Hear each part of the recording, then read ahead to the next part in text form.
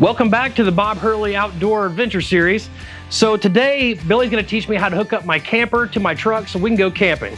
When I was growing up, my grandfather showed me how to hook up to a flatbed trailer or a pontoon boat, and this is basically all that you needed. But from what Billy's telling me, man, you need a little bit more to that. So Billy, what are we gonna be looking at today?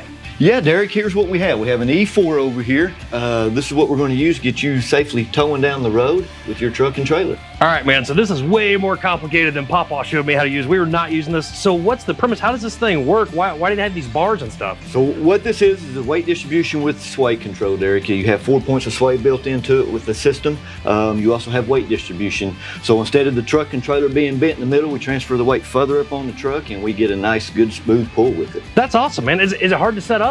No, it's not hard at all. We can run outside and get you set up and get you towing on down the road safely. Okay, awesome. Let's go.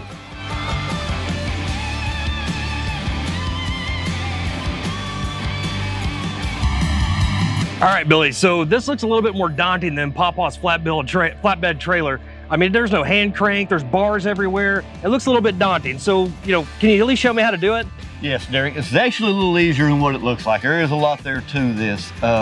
So what we're gonna do when we get ready, we got our weight distribution hitch pinned into our truck. We're gonna back our truck up under the trailer. We're gonna lower the trailer down on the ball and couple it to the ball at that time.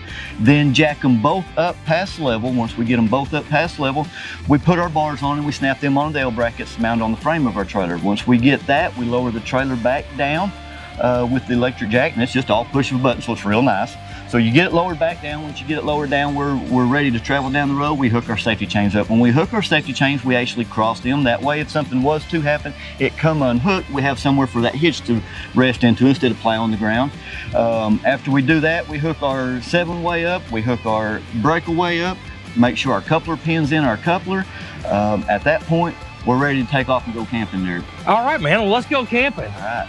Well, I hope this was educational to you guys because it sure was to me. If you could go ahead and like, subscribe, and share our video, we'd really appreciate it. Have a great day.